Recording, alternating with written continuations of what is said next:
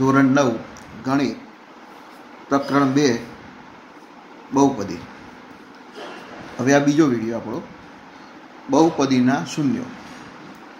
જો કોઈ વાસ્તવિક સંખ્યા x માટે px બરાબર 0 હોય તો તે x ને બહુપદી px નું શૂન્ય કહે છે। બહુપદીનું મૂલ્ય તો બહુપદી px માં x ના સ્થાને કોઈ વાસ્તવિક સંખ્યા a લેવાથી px ની જે કિંમત મળે તેને px નું a માટેનું મૂલ્ય કહે છે।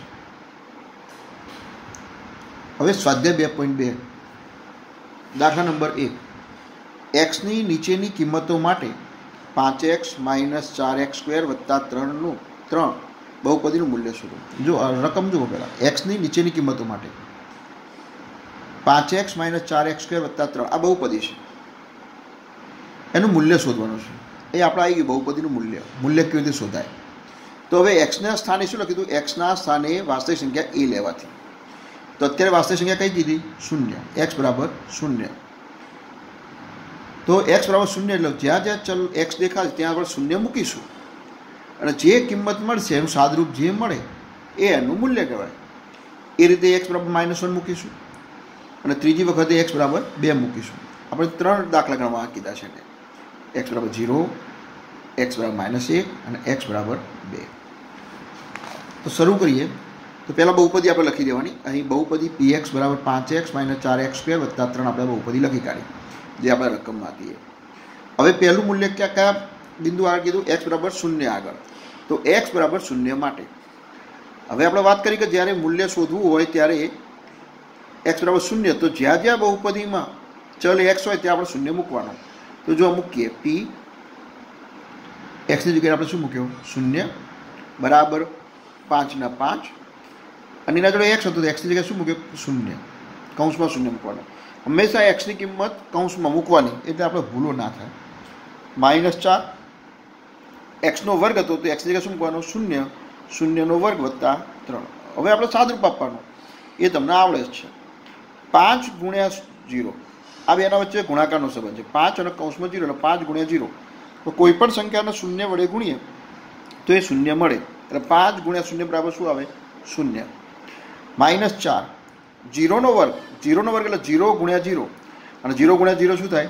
0, એટલે 4 લખ્યા, 0 નો વર્ગ એટલે 0 લખ્યો અને વત્તા 3। હવે આ 0, 5 ગુણ્યા 0 એટલે 0 અને 4 ને 0 નો ગુણાકાર કેટલો થાય?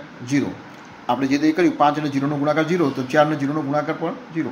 કોઈ પણ સંખ્યાને 0 વડે ગુણો એટલે 0 થઈ જાય અને વત્તા 3।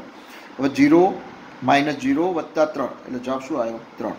તો x બરાબર 0 આગળ મૂલ્ય કેટલું મળ્યું બહુપદીનું? 3। એ જ રીતે x બરાબર -1 માટેની વાત છે। x બરાબર -1 માટે તો -1 x ની જગ્યાએ આપણે -1 મૂકી દેવાનું બહુપદીમાં। તો બહુપદી આપણા જોડે આ લખેલી જ છે। તો ચલો p x ની જગ્યાએ -1 મૂક્યો બરાબર 5, x ની જગ્યાએ -1 -4 -1 નો વર્ગ વત્તા 3। ચલો 5 અને -1 નો ગુણાકાર તો -5। ગુણાકારના નિયમો તમે જાણો છો કે બે સંખ્યાનો ગુણાકાર કરતા હોઈએ ત્યારે ગુણાકાર કર્યા પછી બે સંખ્યામાં જો એક સંખ્યાનું ચિહ્ન માઇનસ હોય તો જવાબનું ચિહ્ન માઇનસ લખીએ છીએ અને બંનેના જો માઇનસ ચિહ્નો હોય તો જવાબનું ચિહ્ન આપણે પ્લસ કરીએ છીએ। તો 5 અને -1 નો ગુણાકાર -5, -4 અને -1 નો વર્ગ, પહેલાં -1 નો વર્ગ કરવાનો। આ વર્ગ કોનો છે? -1 નો વર્ગ છે। તો -1 નો વર્ગ એટલે -1 ગુણ્યા -1 બે વખત કરવાનો ગુણાકાર, વર્ગ એટલે બે વખત ગુણાકાર। તો -1 ગુણ્યા -1 કેટલો થાય? 1 થાય, એટલે 1 અને વત્તા 3। હવે સાદરૂપ આપીએ તો -5, -4 અને 1 નો ગુણાકાર -4 વત્તા 3। હવે છેલ્લે સરવાળા બાદબાકી આવે। સરવાળા બાદબાકીમાં પાછો આપણે એક નિયમ યાદ રાખવાનો કે સમાન ચિહ્નો હોય તો સરવાળો કરવાનો, અસમાન ચિહ્નો હોય તો બાદબાકી કરવાની અને જવાબ જે આવે જવાબનું ચિહ્ન મોટી સંખ્યા જે હોય એનું ચિહ્ન આપણે એનું જવાબનું ચિહ્ન આપવાનું રહેશે। હવે સરખા પદો ભેગા કરવાના। તો -5 અને -4 આ બંનેના ચિહ્નો સરખા છે, માઇનસ। તો આ બે પહેલાં ભેગા કરો, 5 અને 4 9, સમાન ચિહ્નોનો સરવાળો અને મોટી સંખ્યાનું ચિહ્ન, તો આ બેનું મોટી સંખ્યા કઈ? 5, તો એનું ચિહ્ન કયું આવ્યું? માઇનસ। તો -9 અને વત્તા 3। હવે આ બંનેના ચિહ્નો કેવા છે? અસમાન। તો આપણે શું કીધું? અસમાન ચિહ્નો વચ્ચે બાદબાકી। તો અસમાન ચિહ્નો વચ્ચે બાદબાકી, તો 9 અને 3ની બાદબાકી કેટલી થાય? 6. હવે મોટું ચિહ્ન, મોટી સંખ્યાનું ચિહ્ન, મોટી સંખ્યા કેટલી હતી? 9, તો એનું ચિહ્ન કયું છે? માઇનસ, તો -6. આ બધું તમે આગળના ધોરણમાં ભણી ગયેલા છો. હવે x બરાબર 2 માટેની વાત છે. x બરાબર 2 માટે તો p કૌંસમાં 2, જ્યાં x હોય તે 2 મૂકવાનો, 5 કૌંસમાં 2 -4 2નો વર્ગ વત્તા 3, 5 દુ 10 માઇનસ આ 4ના 4 2નો વર્ગ 4 વત્તા 3. અહીંયા બાળકો ભૂલો કરે છે, ધ્યાન રાખજો બરોબર, ફરીથી સમજી લેજો. અહીંયા ભૂલો થાય છે. કેવી ભૂલ થાય એ તમને ભૂલ કેવી કરે છે બતાવો.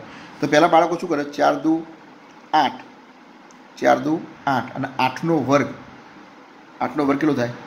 64, એટલે 64 લખી દે. પણ ખોટું છે. 4 દુ 8 નહીં કરવાનું, પહેલાં 2નો વર્ગ કરવાનો. આ વર્ગ કરવાનો છે, માત્ર 2નો વર્ગ છે, 4નો વર્ગ નથી. 2નો વર્ગ, એટલે 2નો વર્ગ કેટલો થાય? 4, અને એને હવે 4 વડે ગુણવાનો, તો 4 × 16 અને વત્તા 3.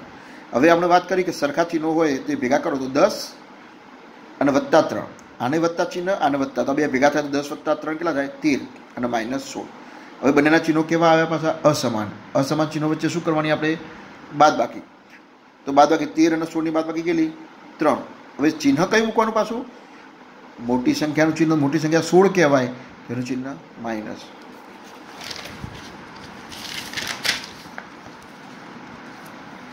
હવે દાખલા નંબર 2, નીચે આપેલ દરેક બહુપદી માટે P0, P1 અને P2 શોધો. જો P0 એટલે બહુપદીમાં જ્યાં ચલ હોય, ચલની જગ્યાએ શું મૂકવાનું? 0. આ દાખલો ગણતા હોય ત્યારે ચલની જગ્યાએ શું મૂકવાનું? 1, અને અહીંયા કેટલા મૂકવાના? 2. એવા 4 દાખલા છે સ્વાધ્યાય 5.2માં. બીજા દાખલામાં 2.2માં બીજા દાખલામાં 4 દાખલા છે. એ 4 રકમ લખેલી છે. એમાંથી આ બંને તમારે હોમવર્કમાં લક્ષી કરવાના, પહેલો અને ત્રીજો. બીજો અને ચોથો એ નીચે ગણેલો છે, આપણે ગણાવીએ છીએ, એટલે આવડી જશે. સહેલા દાખલા છે. ચલો દાખલા નંબર બીજાની રકમ જોઈએ. p કૌંસમાં t બરાબર 2 વત્તા t વત્તા 2t² માઇનસ t ની 3 ઘન. હવે પહેલી કિંમત કઈ? P0 શોધવાની. તો P0, તો t ની જગ્યાએ શું મૂકવાનું? 0. જ્યાં જ્યાં ચલ t હતો ત્યાં 0 મૂકી દેવાનો. તમે જુઓ, મેં જ્યાં ચલ t હતો ત્યાં 0 મૂકી દીધો. હવે સાદરૂપ આપવાનું. તો 2 ના 2, 0 ના 0. હવે 0નો વર્ગ 0, 0નો વર્ગ 0 × 0 0, અને એને 2 ગુણો તો એ 0. 0નો ઘન 0. આ બધા 0 છે, એટલે કિંમત કેટલી આવી ગઈ? 2. હવે બીજો દાખલો P1. તો જ્યાં t હોય ત્યાં આપણે કેટલા મૂકવાના? 1 મૂકવાના. કિંમતો મૂકવાનું આપણે શું કીધું? કૌંસમાં જ મૂકવાની, એટલે ભૂલો નહીં થાય. તો 2 વત્તા 1 વત્તા 2 કૌંસમાં 1નો વર્ગ માઇનસ 1ની 3 જ્યાં જ્યાં t હતો ત્યાં 1 મૂકાઈ ગયો. હવે સાદરૂપ આપીએ. 2 ના 2, 1. હવે 1નો વર્ગ 1, અને એને 2 ગુણો તો 2, અને માઇનસ 1નો ઘન 1. હવે સરખા 2 વત્તા 1 વત્તા 2, આ 3 3 વત્તાવાળા છે, તો સરવાળો કરતો 2 અને 1 3 અને 2 5, અને -1, તો 5 - 1 કેટલા થાય? 4. મોટી સંખ્યાનું ચિહ્ન, તો આનું ચિહ્ન કયું છે? વત્તા, તો વત્તા 4. હવે 2 મૂકો. P2, તો જ્યાં t હોય ત્યાં 2 મૂકવાનો, તો 2 વત્તા 2 વત્તા 2 કૌંસમાં 2ની 2 માઇનસ 2ની 3. તો સાદું આપીએ તો 2 ના 2, 2 ના 2. હવે આમાં શું કરવાનું? 2નો પહેલાં વર્ગ કરવાનો. 2નો વર્ગ કેટલો થાય? 4, અને 4ને કેટલા ગુણવાના? 2. એટલે 2 અને 2નો વર્ગ 4, અને માઇનસ 2ની 3 8. અહીં પાછી ભૂલ ના થાય. આગળનું કીધું તું મેં, કઈ ભૂલો કરે બાળકો. કેવી ભૂલ કરતા હશે? આ 2નો ગુણાકાર કરશે, 2 દુ 4, અને 4નો વર્ગ 16, એ 16 કરશે. અને આપણને લાગે કે દાખલો આપણો સાચો છે, પણ ત્યાં જ ભૂલો થાય છે. એટલે એ ભૂલ હવે ક્યારેય ના થવી જોઈએ. કૌંસની બહાર વર્ગ હોય તો જે કૌંસની બહાર વર્ગ છે, આ વર્ગ માત્ર 2નો જ ગણાય, આ 2ને ના ગણાય, એ તો બહાર છે. એટલે 2નો વર્ગ 4, અને 2 8. હવે સાદરૂપ આપીએ તો 2 ના 2 વત્તા 2, 4 દુ 8, અને -8. હવે સરખા ચિહ્નોવાળા ભેગા કરો. તો 2 વત્તા 2 વત્તા 8, આ 3 તો સરખા ચિહ્નોવાળા. તો 8 ને 2 10 ને 2 12, અને -8. 12 - 8 કેટલા થાય? 4. મોટી સંખ્યાનું ચિહ્ન વત્તા. હવે ચોથો દાખલો. Px બરાબર કૌંસમાં x - 1 x + 1. તો પહેલાં શું શોધવાનું છે? 0 વાળું, P0 વાળું. આ દરેક દાખલામાં 3 દાખલા એને આપ્યા છે. 0, 1 અને 2 મૂકીને શોધવાના. તો ચલો એક્સની જગ્યાએ 0 મૂકી દો. આપણે આગળ ગણાવ્યું તે દાખલો. 0 - 1, 0 વત્તા 1, ચલો 0 - 1 કેટલા થાય? -1 અને 0 + 1 કેટલા થાય? 1. -1 અને 1નો ગુણાકાર કેટલો આવે? -1. કારણ કે આ બંનેનો ગુણાકાર એટલે 1 1 આ 1. હવે ગુણાકારનો નિયમ પાછો કેવો નિયમ? તો બે સંખ્યાનો ગુણાકાર કરીએ એમાં એક સંખ્યાના ચિહ્ન ઋણ હોય તો જવાબનું ચિહ્ન ઋણ આવે, અને બંને સંખ્યાના ચિહ્નો જો ઋણ હોય તો જવાબનું ચિહ્ન, જવાબ સંખ્યા જે આવી એનું ચિહ્ન ધન આવે, એટલે -1. 1 મૂકો તો 1 - 1 1 + 1, અને ચલો 1 - 1 કેટલું થાય? 0, અને 1 + 1 કેટલા થાય? 2. હવે 0 ને 2 સાથેનો ગુણાકાર કેટલો આવે? 0, એટલે એ પણ પૂરું થઈ ગયું. p કૌંસમાં મૂક્યા 2, તો 2 - 1 અને 2 + 1. આપણે એક્સની જગ્યાએ કિંમતો મૂકીએ છીએ, એક્સની જગ્યાએ કિંમતો મૂકીએ છીએ. 2 - 1 અને 2 + 1. 2 - 1 કેટલો આવે? 1, અને 2 + 1 કેટલો આવે? 3. 1 અને 3નો ગુણાકાર 3. આ દાખલા એકદમ સહેલા છે, તમને આવડે, પણ ઉતાવળ કરો તો ભૂલ થાય. ઉતાવળ નહીં કરવાની, ચોકસાઈ રાખવાની. હવે દાખલા નંબર 3. દાખલા નંબર 3ની રકમ જોઈએ તો નીચેની બહુપદીની સામે દર્શાવેલ એક્સની કિંમતો એ આપેલ બહુપદીના શૂન્યો છે કે નહીં તે ચકાસો. હવે બહુપદી આપી છે ને એની સાથે એક્સની કિંમત આપી છે, એક્સનું મૂલ્ય આપી છે નથી. એક્સની કિંમત x ની 4/5. હવે એક્સની કિંમત 4/5 આનું શૂન્ય છે કે નહીં એ ચકાસવાનું. તો શૂન્ય છે કે નહીં આપણને કેવી રીતે ખબર પડે?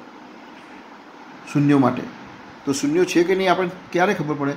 કે જ્યારે એક્સની કિંમત આપણે 4/5 મૂકીએ અને બહુપદીનું મૂલ્ય શૂન્ય મળે તો એ શૂન્યો કહેવાય. શૂન્યો એટલે એને શૂન્યોનો બીજો શબ્દ બીજ પણ કહેવાય. શૂન્યો, બીજ, ઉકેલ આ બધા એના સમાનાર્થી શબ્દો છે. હવે આપણે બીજો દાખલો ગણીએ, ત્રીજાનો બીજો. જે હું નથી ગણાવતો ને એ બધા તમારે હોમવર્કમાં ગણવાના છે. એટલે px બરાબર પહેલી રકમ છે 5x - π, x બરાબર 4/5. હવે આ x બરાબર 4/5 એ એનું શૂન્ય છે કે નહીં ચેક કરવાનું છે, આપણે તપાસવાનું છે. તો જ્યાં જ્યાં x દેખાય ત્યાં 4/5 મૂકી દો. તો p x ની જગ્યાએ 4/5 બરાબર 5 કૌંસમાં 4/5 - π. હવે સાદુરૂપ આપે તો આ બેના વચ્ચે ગુણાકાર કહેવાય. 5 અને 4/5 વચ્ચે ગુણાકાર થાય. હવે ગુણાકારમાં ચલો આ અંશમાં છે અને આ પદ ક્યાં છે? છેદમાં. આ બંને ઉડી જાય. 5 5 ઉડી જાય તો વધ્યા કેટલા? 4. તો 4 - π વધ્યો. આનું સાદુરૂપ આપે તો કેટલું વધે છે? 4, કારણ કે 5 5 તો ઉડી ગયા, ઉપર નીચે ઉડી ગયા. 4 અને -π. હવે પાઈની કિંમત આપણે જાણીએ છીએ. પાઈની કિંમત 22/7 અથવા 3.14. હવે 4 - 3.14 લઈએ તો 0 આવે? ના આવે. અને 4 - 22/7 લઈએ તો પણ 0 આવે નહીં. 0 ક્યારે આવે? તો પાઈની કિંમત આપણે 4 હોય તો જ આવે, પણ પાઈની કિંમત 4 તો છે જ નહીં. એટલે 4 - πની કિંમત શૂન્ય થતી નથી. એટલે લખ્યું બરાબર નથી થતું શૂન્ય. આનું મૂલ્ય શૂન્ય થતું નથી. એટલે 4/5 px બરાબર 5x - πનું શૂન્ય નથી. શૂન્ય નથી. જો શૂન્ય થાય તો શૂન્ય છે. ત્રીજી રકમ px બરાબર x² - 1 બહુપદી છે. px બરાબર x² - 1 બહુપદી છે. આ દ્વિઘાત બહુપદી. હવે એમાં x ની કિંમત 1 અને x ની કિંમત -1 આ બે મૂલ્યો માટે, આ બંને માટે ચેક કરવાનું છે. આ શૂન્ય છે કે આ શૂન્ય છે જોઈએ. તો પહેલાં x બરાબર 1 લઈએ. x બરાબર 1 માટે લખ્યું, x બરાબર 1 માટે. તો p x ની જગ્યાએ શું મૂકીશું? આપણે 1 મૂકીશું. હવે તો થોડો ખ્યાલ આવી જશે તમને. 1 મૂકીશું તો એ x ની જગ્યાએ શું મૂકીશું? 1 નો વર્ગ -1. ચલો 1 નો વર્ગ કેટલો થાય? 1 અને -1. 1 - 1 શું થાય? શૂન્ય. શૂન્ય મળ્યું. હા, જવાબ 0 આવે ને તો આ એનું શૂન્ય કહેવાય. હવે x બરાબર -1 મૂકીએ તો x બરાબર -1 માટે p કૌંસમાં -1. -1 નો વર્ગ -1. ચલો -1 નો વર્ગ એટલે 1 થાય. કોઈ પણ ઋણ સંખ્યા હોય પણ એનો વર્ગ કરીએ તો શું થઈ જાય? ધન સંખ્યા થઈ જાય. કેવી રીતે થતી છે? તો -1 નો વર્ગ એટલે -1 ગુણ્યા -1, -1 ગુણ્યા -1 એટલે 1 1 આ 1, અને બંનેના ચિહ્નો માઇનસ એટલે ચિહ્ન કઈ મળે? ધન. એટલે 1 - 1 એટલે શૂન્ય. એનો શું થયો કે x બરાબર 1 માટે 0 મળ્યો અને x બરાબર -1 માટે પણ આપણને શું મળ્યો? 0 મળ્યો. એનો અર્થ કે x બરાબર 1 અને x બરાબર -1 એ px x² - 1 ના શૂન્યો છે. હવે ચોથી રકમ px બરાબર x + 1 અને x - 2 આ બંને વચ્ચે ગુણાકાર છે, અને x બરાબર -1 અને 2 આ બે કિંમતો કીધી, -1 અને 2. ચલો પહેલાં -1 મૂકીએ તો x બરાબર -1 મૂકો તો p કૌંસમાં -1 બરાબર જ્યાં જ્યાં x છે -1 મૂકો તો -1 + 1 અને -1 - 2 આ રકમમાં આપણે જ્યાં x હોય તે -1 મૂકી દો. તો ચલો -1 + 1 શું થઈ જાય? 0. અને -1 - 2 કેટલા થાય? -3. આ બેનો ગુણાકાર શું થાય? શૂન્ય. કારણ કે કોઈ પણ સંખ્યાનો શૂન્ય વડે ગુણો તો શૂન્ય મળી જાય. એ રીતે x બરાબર 2 મૂકો તો x બરાબર 2 માટે તો જ્યાં x હોય ત્યાં 2 મૂકો તો 2 + 1 2 - 2 2 + 1 કેટલા થાય? 3 અને 2 - 2 કેટલા થાય? 0. 3 નો શૂન્યનો ગુણાકાર કેટલું થાય? 0. આનો અર્થ શું થયો કે -1 મૂક્યા તો પણ શૂન્ય મળ્યો, 2 મૂક્યા તો પણ શૂન્ય મળ્યો. એનો અર્થ કે -1 અને 2 x બરાબર -1 અને x બરાબર 2 એ px બરાબર x + 1 અને x - 2 ના શૂન્યો છે. હવે છઠ્ઠો દાખલો,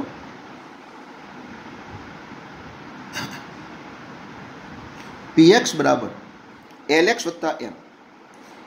હવે x નું મૂલ્ય કઈ મૂકવાનું કીધું? x બરાબર -m/l. તો આપણે મૂકી દઈએ તો p જ્યાં x દેખાય છે શું મૂકવાનું? -m/l બરાબર l કૌંસમાં -m/l + m. જો જ્યાં x ની કિંમત આપણે કૌંસમાં જ મૂકીએ હંમેશા. હવે જો આ બે પાસે ઉડી જશે l કારણ કે અંશમાં છે છેદમાં l ઉડી ગયો તો વધ્યો શું? -m અને +m અને -m + m શું થઈ જાય? 0.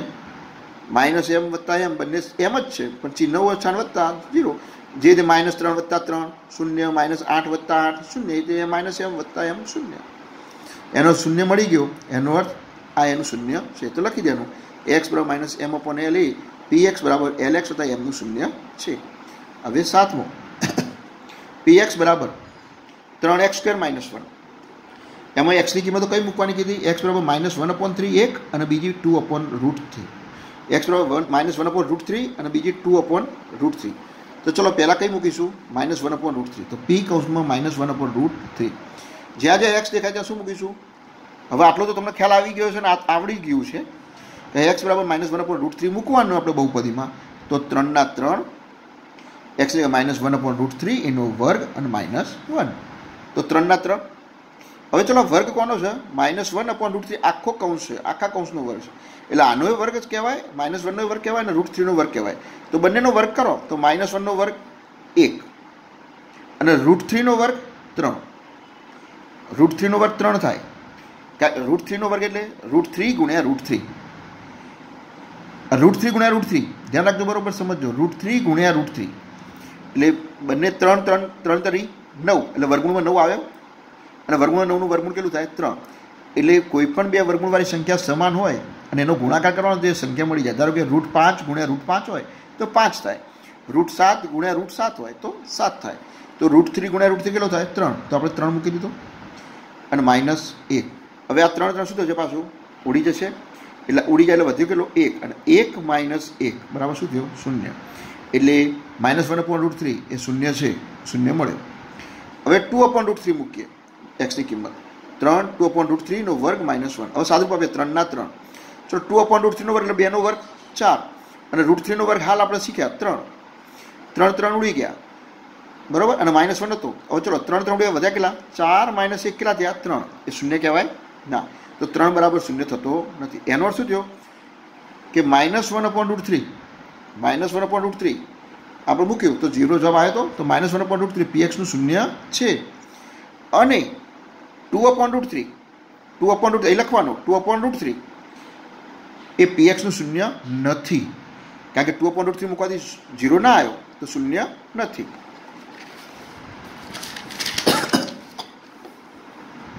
હવે સ્વાધ્યાય 2.2 આપણે ત્રીજો દાખલો જે ગણ્યો એમાં કુલ 8 દાખલા હતા. ત્રીજામાં એમાં આપણે 5 ગણ્યા અને તમને ત્રીજાનો પહેલો, 5મો અને 8મો આ 3 દાખલા હોમવર્કમાં આપેલા છે બરાબર.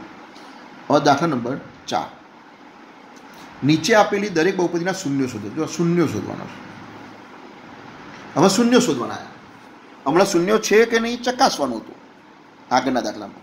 હવે શૂન્યો શોધવાના આવ્યા આપણને તો એની નોંધ જોઈ લો પહેલાં. તો એક્સની જે કિંમત માટે બહુપદીનું મૂલ્ય 0 થાય, એક્સની જે કિંમત માટે બહુપદીનું મૂલ્ય 0 મળે તો તે કિંમત બહુપદીનું શું કહેવાય? 0 કહેવાય. હવે એમાં પહેલો દાખલો લઈએ. પહેલો 1 px બરાબર શું છે? x + 5. px બરાબર x + 5 આ બહુપદી છે. હવે બહુપદીનું આપણે શું શોધવાનું છે? 0. તો જે બહુપદીનું 0 શોધવાનું હોય એ બહુપદીની સામે આપણે 0 મૂકી દેવાનો પહેલાં 0 શોધવા માટે, કારણ કે એનું મૂલ્ય 0 થવું જોઈએ. એટલે 0 શોધવા માટે px બરાબર આપણે 0 લેવું પડે. એટલે px ની કિંમત શું હતી? x + 5 અહીં લખ્યું પીએક્સ બરાબર 0 લેવું પડે તો પીએક્સનું મૂલ્ય તો શું હતું x વત્તા 5, તો x વત્તા 5 બરાબર 0. હવે આપણે નિયમો આવશે કે બરાબરનું ચિહ્ન હોય તો ડાબી બાજુથી જમણી બાજુ અથવા જમણી બાજુથી ડાબી બાજુ એટલે એક બાજુથી બીજી બાજુ બરાબરનું ચિહ્ન ઓળંગીએ તો વત્તાવાળું પદ હોય તો શું થઈ જાય માઇનસનું, માઇનસ હોય તો વત્તા, ગુણ્યા હોય તો ભાગાકાર અને ભાગાકાર હોય તો ગુણાકાર. આ આપણે ભણેલા છે. તો ચલો x વત્તા 5 બરાબર 0 હતો તો વત્તા 5 તો પેલી બાજુ લઈ જાય તો શું થઈ જાય -5. તો x બરાબર શું થઈ ગયો -5. હવે બીજું px બરાબર શું થયો 3x - 2. આ ચોથા નંબરનો દાખલો છે. px બરાબર 3x - 2. હવે ચલો આ બહુપદી છે, શૂન્ય શોધવા માટે એના બરાબર શું મૂકવાનું 0, એટલે 3x - 2 બરાબર શું મૂક્યો 0. હવે સાદુરૂપ આપીએ તો પહેલાં -2 જશે પેલી બાજુ. એમાં આપણે વાત કરી કે માઇનસવાળું પદ બરાબરનું ચિહ્ન ઓળંગે તો પેલી બાજુ શું થઈ જાય પ્લસ, તો -2 આ બાજુ જશે તો આ બાજુ ડાબી બાજુ વધ્યું કેટલું 3x જ વધ્યા, કારણ કે આ તો જતું રહ્યું 3x બરાબરનું ચિહ્ન અને -2 પેલી બાજુ જાય તો 0 + 2 એટલે કેટલા કહેવાય 2. હવે એક્સનું મૂલ્ય શોધવું હોય તો 2/3. કેમ? કારણ કે એક્સના જોડે 3 શું છે ગુણાકારમાં, એક્સના જોડે 3 ક્યાં છે ગુણાકારમાં, એટલે ગુણાકારમાં હોય તો પેલી બાજુ ક્યાં જાય ભાગાકારમાં, તો 2 નીચે 3 એટલે આ મૂલ્ય એનું મળી ગયું, 0 મળી ગયું. હવે છઠ્ઠો px બરાબર ax, a બરાબર નથી 0. હવે ચલો ax બરાબર 0 મૂકી દીધો, બહુપદી બરાબર 0 મૂકી દેવાનું.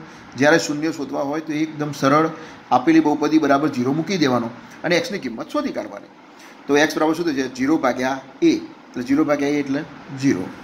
એ રીતે સાતમો દાખલો px બરાબર cx + d, px બરાબર cx + d, આ cx + d છે તો આ બહુપદી કહેવાય.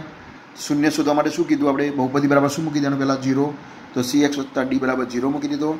તો cx બરાબર શું થઈ ગયો આ વત્તા d ને પેલી બાર લીધો પહેલાં તો -d, તો cx બરાબર -d. હવે x શોધવો છે તો x બરાબર શું થાય -d તો હતો જ અને ગુણાકારમાં c હતો તો ક્યાં છે ભાગાકારમાં, તો -d/c. તો આ સાતમો દાખલો પણ આપણે પૂરો થઈ ગયો. હવે એવા કુલ 7 દાખલા હતા, એમાં આપણે પહેલો, ચોથો, છઠ્ઠો અને સાતમો ગણ્યો અને બાકીના તમારે હોમવર્કમાં લખી દેવાના. બાકીના 3 વધ્યા. કયા વધ્યા? બીજો, ત્રીજો અને પાંચમો. બીજો, ત્રીજો અને પાંચમો આ 3 દાખલા તમારા હોમવર્કમાં એના કરી નાખવાના. Okay, thank you.